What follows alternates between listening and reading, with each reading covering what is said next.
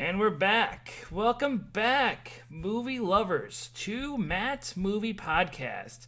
Today we're talking about a couple fantastic Hammer movies from the 1970s. We're talking about Dracula A.D. 1972 and The Satanic Rites of Dracula. I'm here with one of my buddies today, and we are going to talk some Hammer horror. I know you're a big Hammer horror fan. Yeah, I guess I am, sort of.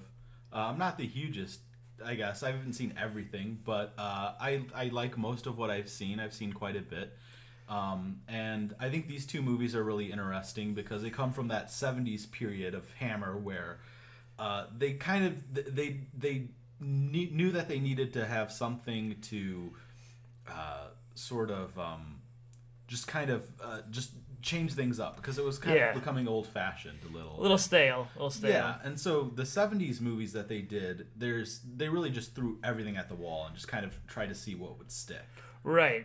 Now, I'm not very familiar with Hammer, but I do like a lot of what I've seen from Hammer. I think the first film I've seen from Hammer was Horror of Dracula, also called Dracula over there in the UK. Yeah. That one is absolutely fantastic. It's very bloody and gory and nothing at all like the Universal Dracula from the 1930s. Yeah. I think Hammer's is a lot more compelling than the Universal one, even though the Universal is regarded as a classic. Yeah, no, I agree with you on that.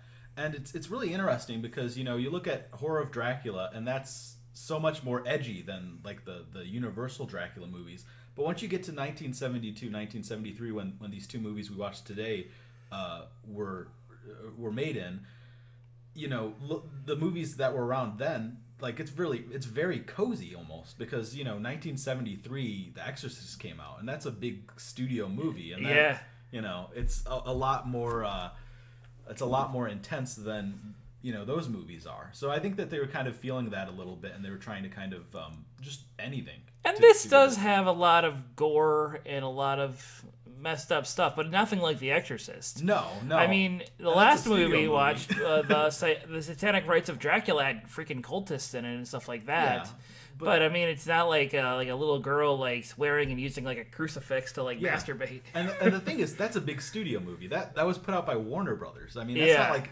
and the independent stuff is even edgier. Oh, So I think part of what they were trying to do with that is they're looking at like the 72 Dracula A.D. 1972. They're looking at Blackula came out 72. I don't know if that came out before or after, but Count Yorga, Vampire, came out in 71. That set the vampire story in the modern day. No, I did see Blackula.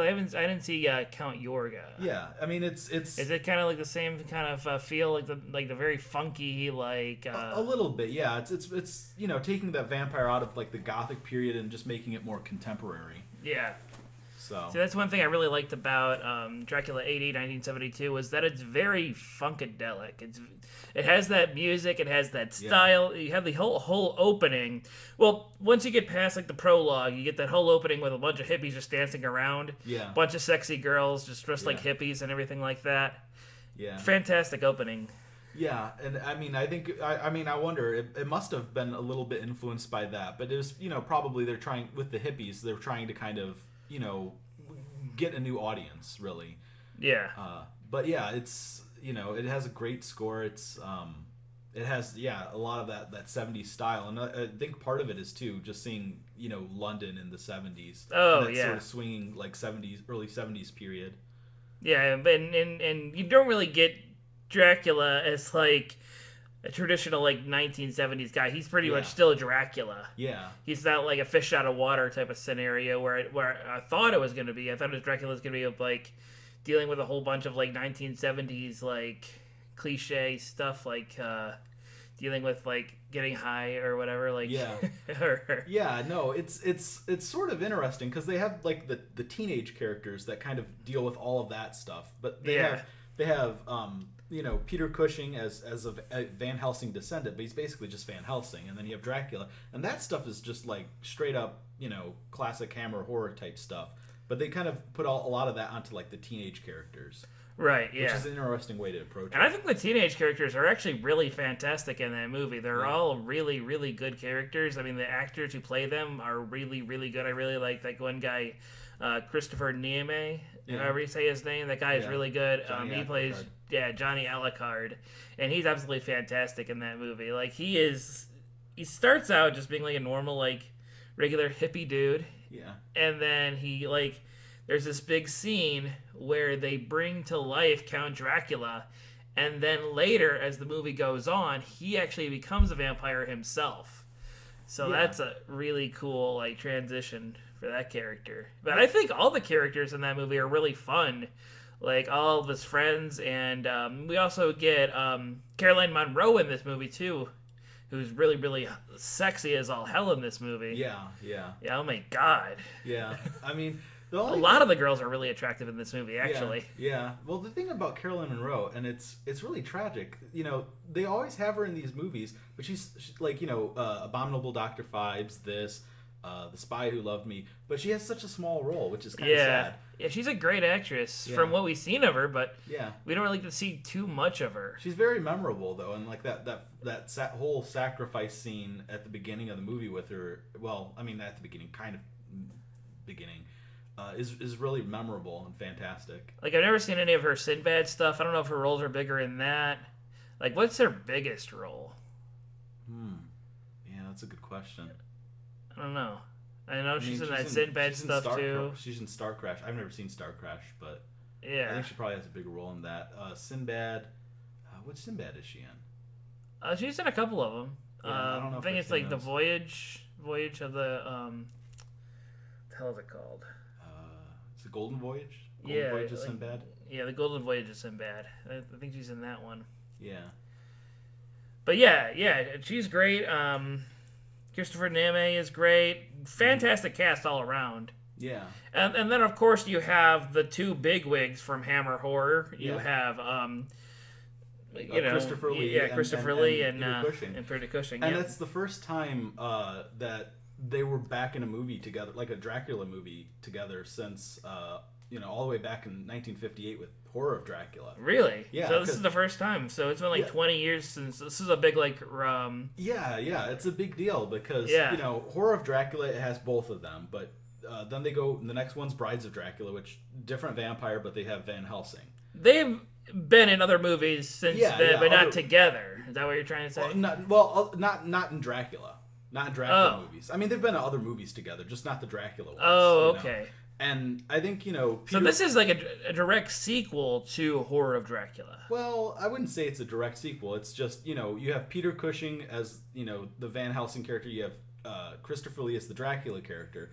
And they have not both been in a movie together like that. I mean, a Dracula movie since Horror of Dracula in 58. Yeah. Because, Brides of Dracula has just Peter Cushing as Van Helsing. And then Christopher Lee comes back in Dracula for all the other movies up to that point, but there's a different vampire killer, and it's not Peter Cushing. So right. So it's cool to actually bring them together because they have a lot of chemistry, And I think, there's some of the other vampire killer characters in the other Dracula movies are good. Like I like Father Sander from Dracula Prince of Darkness, but none of them are Peter Cushing, They don't have that chemistry. So it's really nice to see them, back in those roles. Don't you get Peter Cushing in The Brides of Dracula? He's in Brides, but he's you don't have Christopher Lee in it. Okay. Because he's not he's not Dracula in that movie. Dracula, I mean, despite the title, Dracula's not in it. It's a completely different vampire. Yeah, yeah, that's true. So. Yeah. But I love that scene in Dracula A.D. 1972 where they're having bringing back Dracula. Like, that whole scene is really messed up. There's, like, blood and sacrificing and all kinds of crazy shit going on. Yeah, and when they have the goblet with the ashes and the blood in it, and then it gets really chunky and just overflows, and it's pouring all over Caroline Munro. Yeah, they got all that blood pouring all over her and everything like that. Yeah, that's definitely one of the more memorable scenes of that movie. It's a fantastic scene. Yeah. And then he brings Dracula to life, and he's like, I brought you here. I brought you back. And he's like, it was my will. Like Yeah. he won't let him have the credit for bringing him back. Yeah, like Dracula's an asshole, man. I like that characterization though. Like he has that like noble like aspect to him where he's just like everyone else is beneath him. You know. Yeah. I mean, even Van Helsing to a certain extent. You know, he kind of is like, well, you know. Right. So yeah, I like that a lot. Mm-hmm.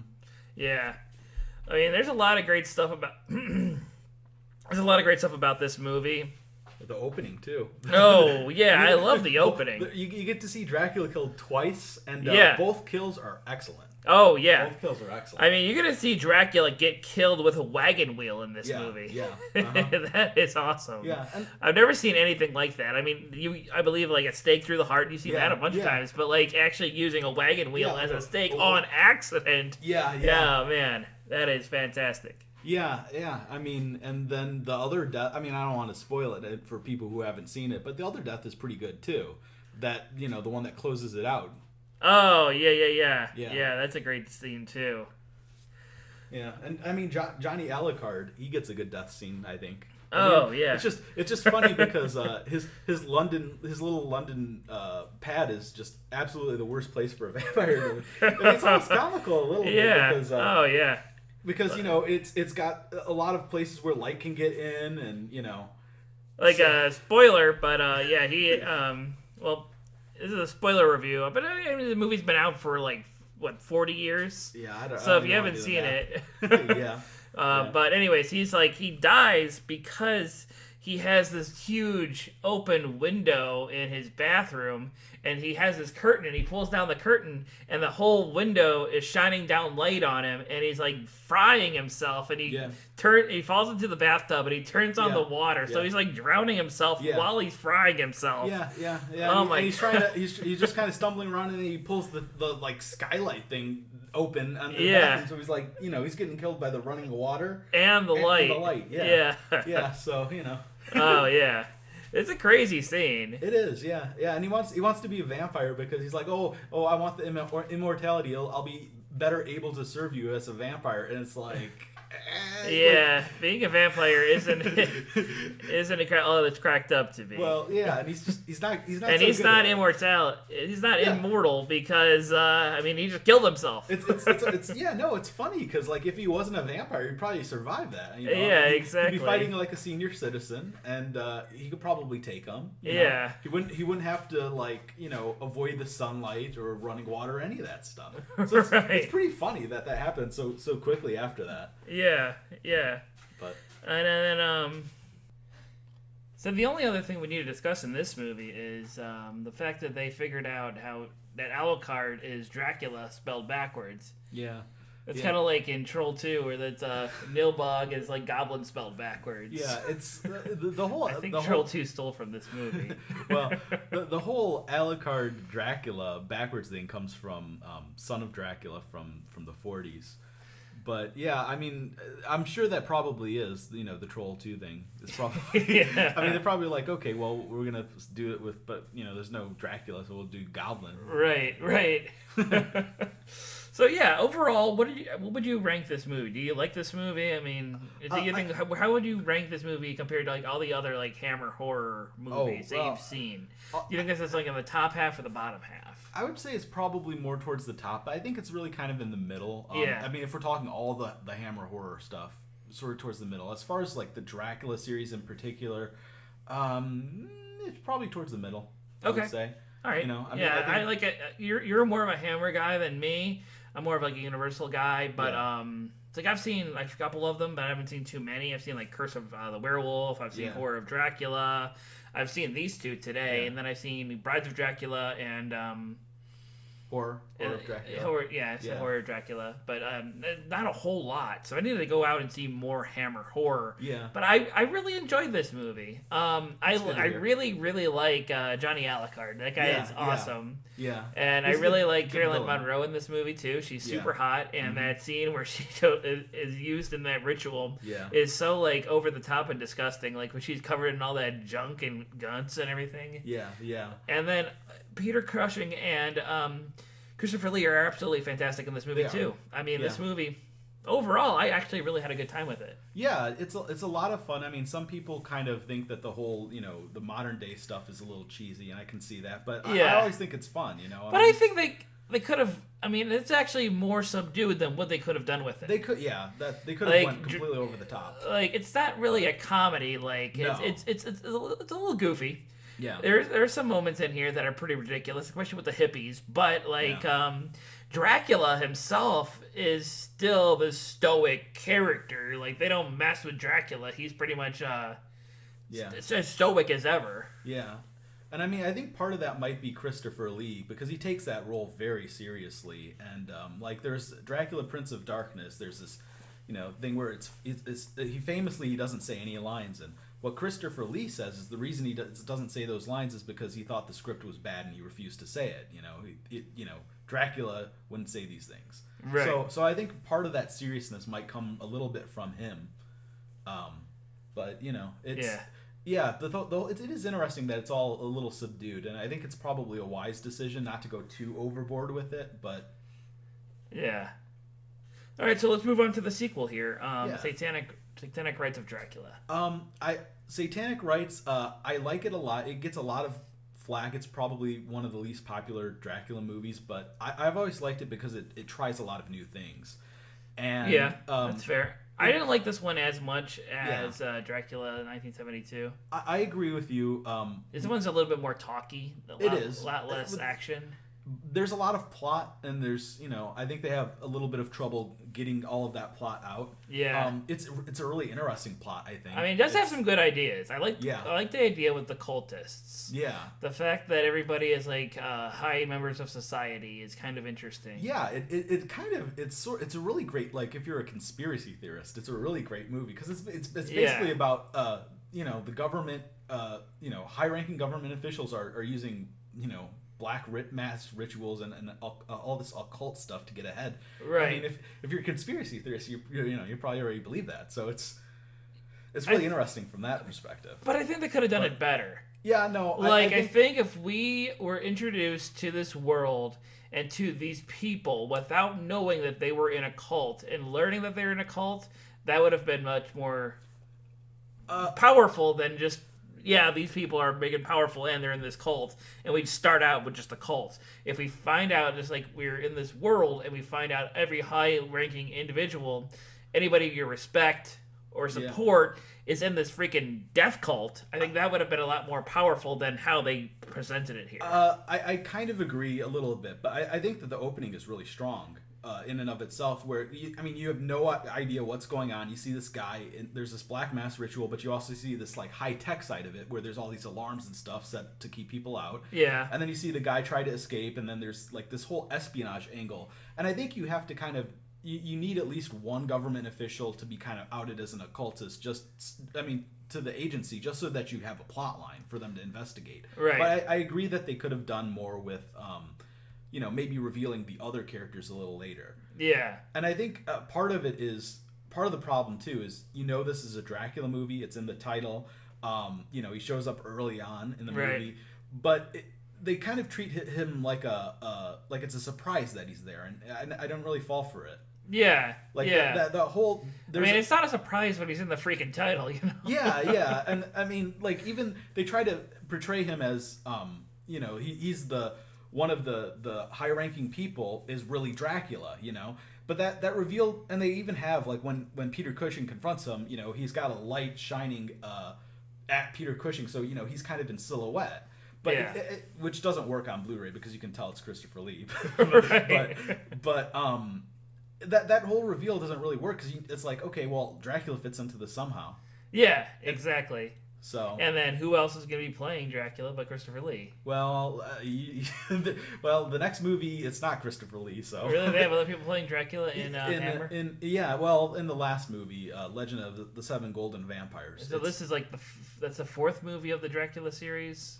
Oh, because we have that. No, it's like the seventh or the eighth. Oh wow! It's so like these like three movies are related, right? Well, Horror of Dracula. Horror isn't really related. It's just it's just you have Peter Cushing and Christopher Lee. I mean, it's related in that. I mean, it's Dracula, but it's not like tied in really. I mean, most of those movies, I don't think they have very strict continuity. I wouldn't say. Yeah. I mean, you might get some things where it's like there's a couple of them where Dracula dies in the previous movie, and then they show like him being resurrected, and they kind of reference a little bit like the previous movie, but like a lot of the times it's completely different characters and settings and all of that. Yeah. So it's more like it's just a sequel because it's another movie with Dracula in it. Right.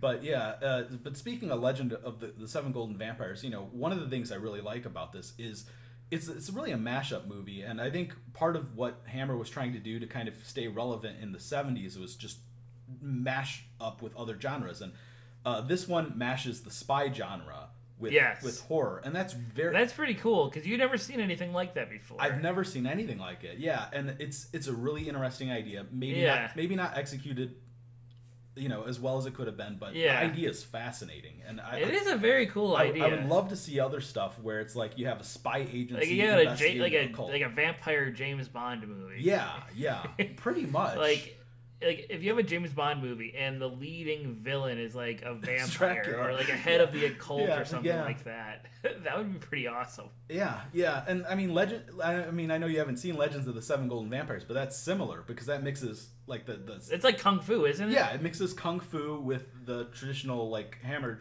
horror style.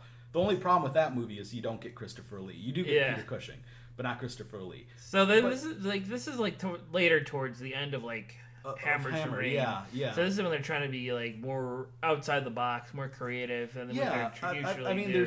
there's really two ways to look at the 70s output of Hammer. It's the first way is they're losing their identity. Well, yeah, they're losing their identity. They're not relevant anymore, and they're all washed up. Or you can look at it as they're doing really interesting things. It's like their experimental phase. Yeah. And I mean, there's other movies that are like that too, besides just, these two. I mean, there's like, what's it called?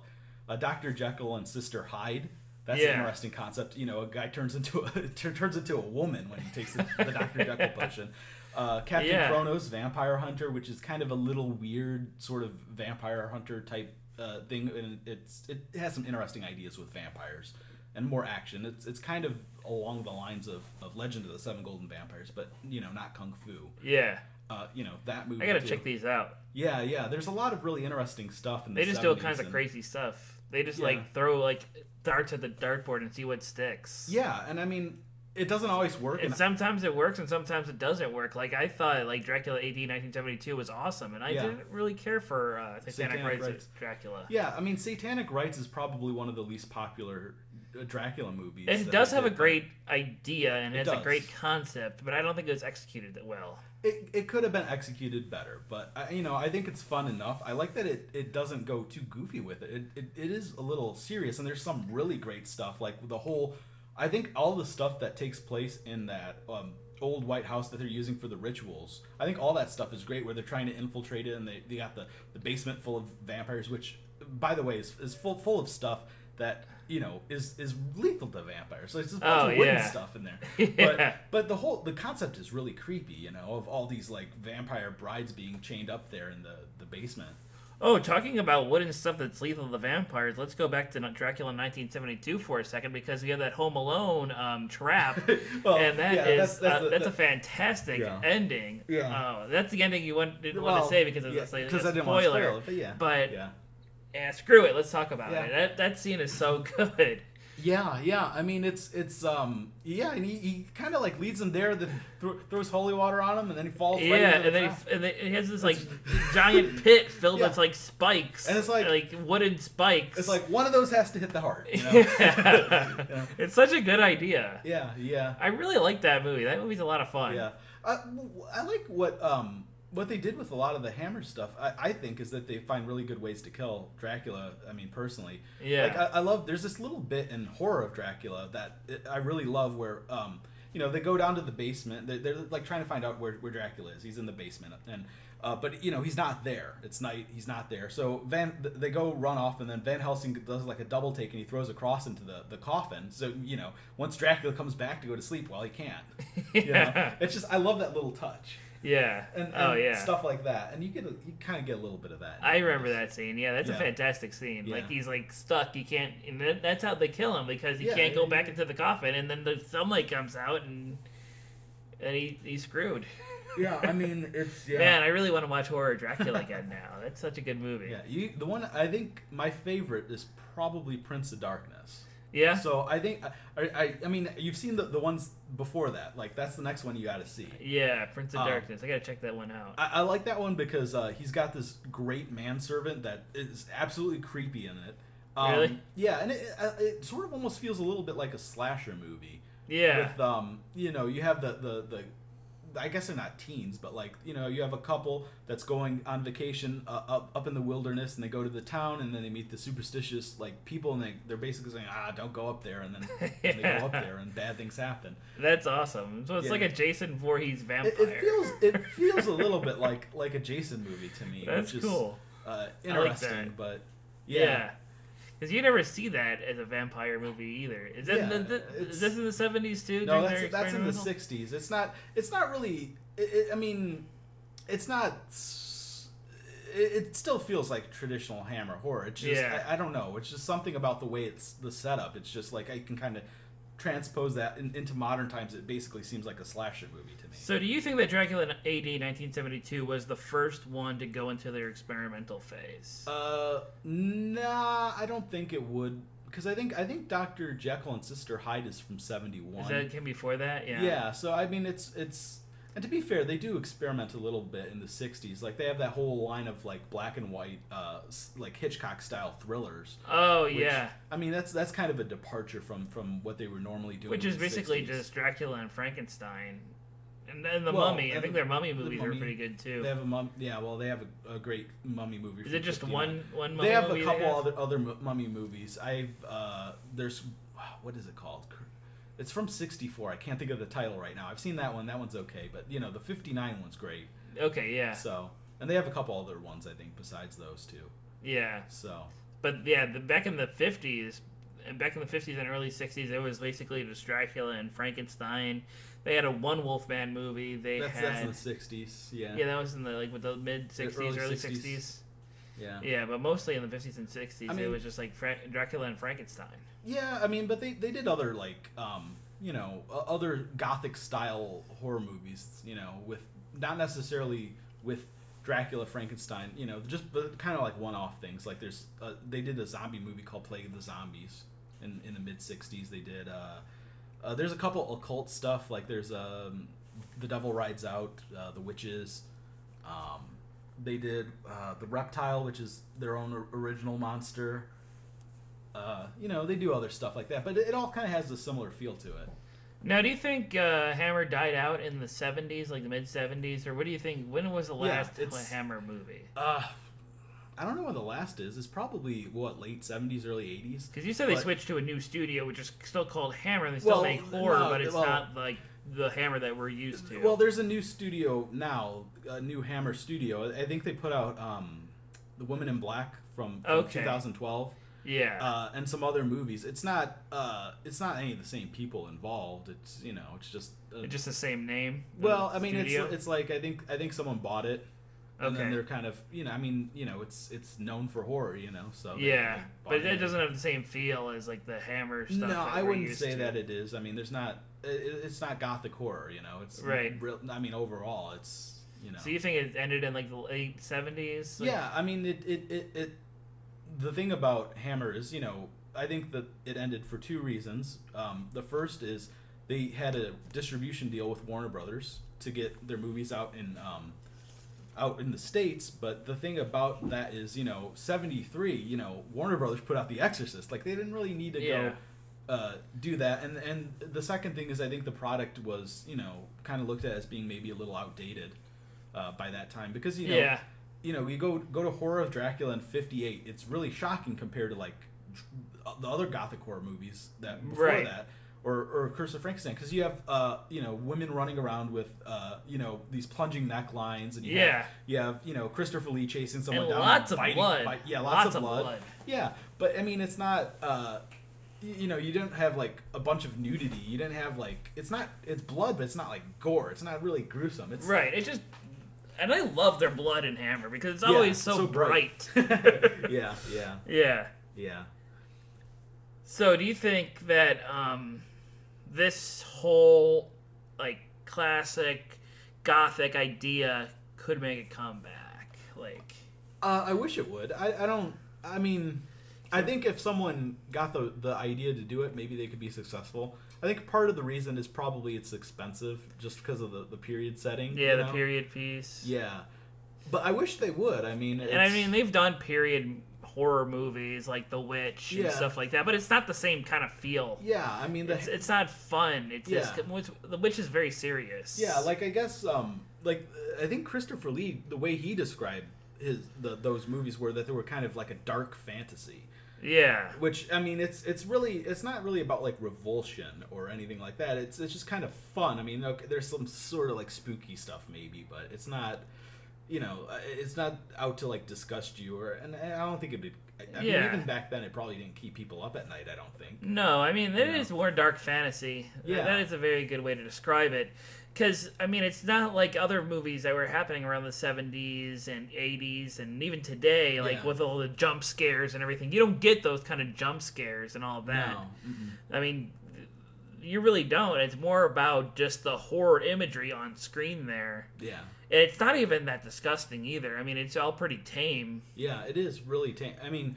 Yeah, I mean, like I said, though. I mean, even that ritual, that's probably as gross as Hammer gets. Well, the thing about that ritual, too, is, like, in Satanic Rites of Dracula, there's nudity in that ritual. Yeah, that's true. And they are trying to kind of push the envelope, but even still, it's still kind of tame compared to what else was out there. I mean, like I said... Yeah, they plunge, like, knives into people, and, like, there's, like human sacrifice, and, like...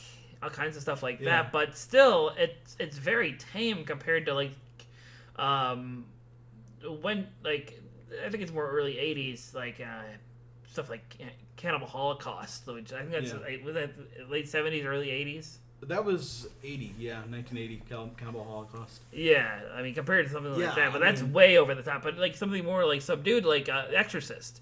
Even that's more over the top than this Hammer stuff. The Exorcist is a studio movie, I mean, like the independent stuff is going to be like even like I mean, like Exorcist is a mainstream movie in 1973, right? Yeah, and that's so much more like than the Hammer stuff. I mean, there's a documentary on it called Hammer Horror: The Warner Years, and they kind of talk about this a little bit because one of the things I forget who says it, but one of the critics that they're interviewing says is Warner pulled out of the deal and. The Exorcist is, a mainstream horror movie by that point, and it's just it comes off as a little cozy and old-fashioned. But I mean, it's fun, and there's, it's really the only genre I think of horror that hasn't really seen a resurgence. I mean, everything else you can kind of get in the modern day. It's just like gothic horror. Yeah, that's it. I mean, you don't really get any gothic horror anymore.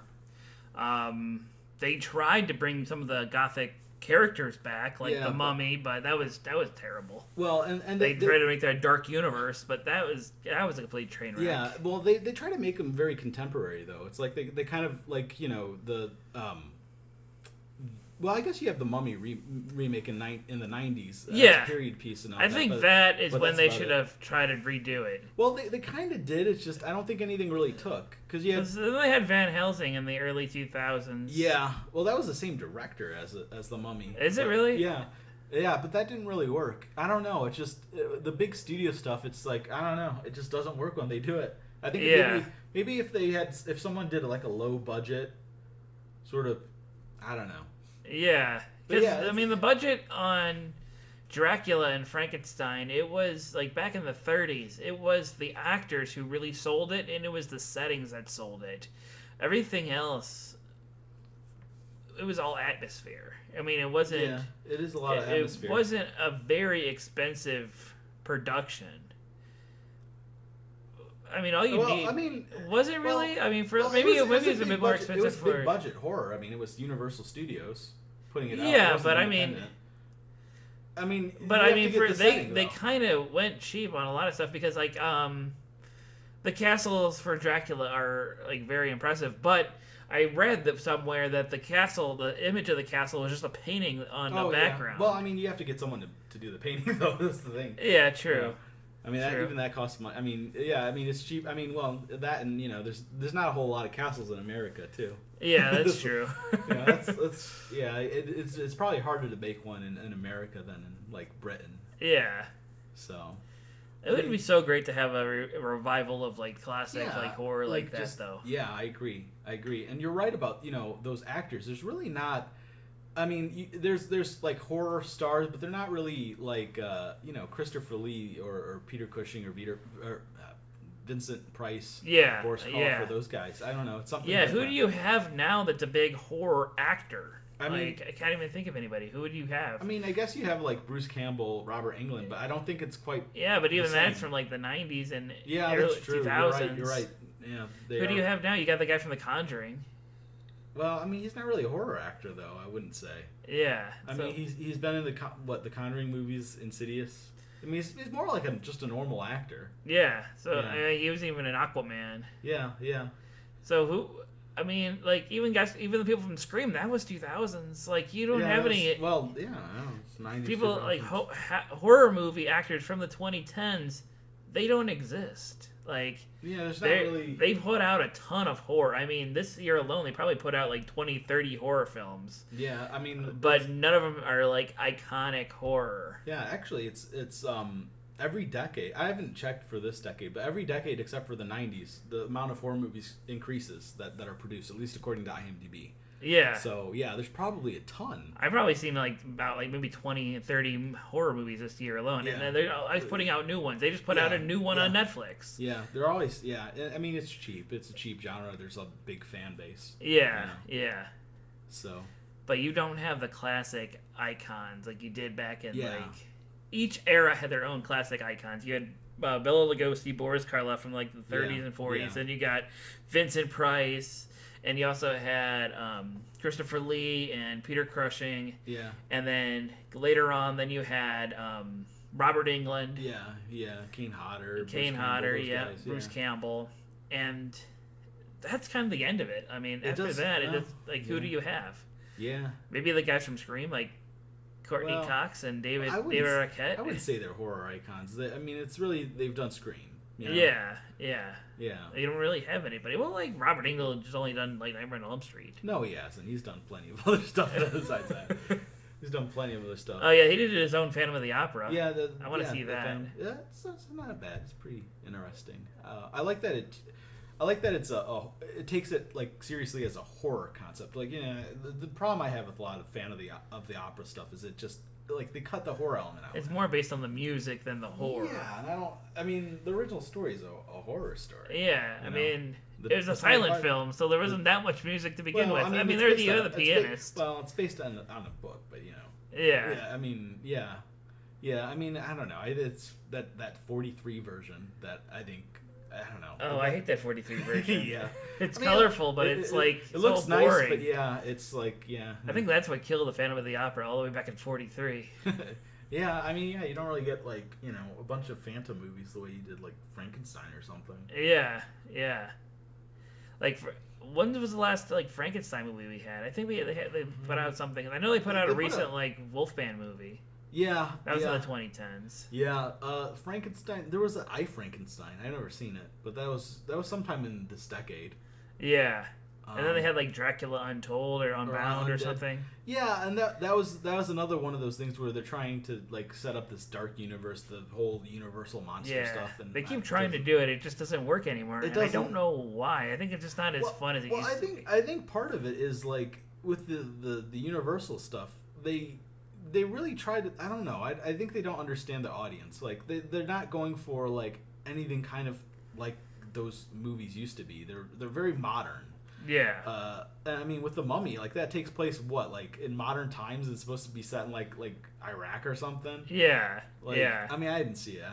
I haven't seen it either, but I heard it was a complete train wreck. Yeah. I mean, I think part of it is they just kind of don't really understand. And I think part of it is like the fan base is like, I don't even know if they want, because I mean, to be honest, I don't know how much I want like a new Frankenstein or Dracula because Right. it might suck. Yeah, I mean, they've been trying to put them out, and they all been pretty bad. There's a lot of The last one I enjoyed a little bit was Van Helsing, just because it was so over the top. It was a Monster Mash movie. Yeah, I don't know. And it was still pretty bad, let's be honest. Yeah, but yeah. it was mildly entertaining.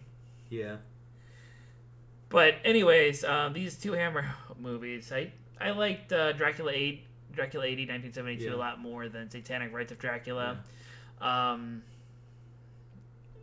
I mean, it's not a bad movie, Satanic Rites. I mean, there is some entertaining stuff, but I think that Dracula A.D. has a lot more going for it.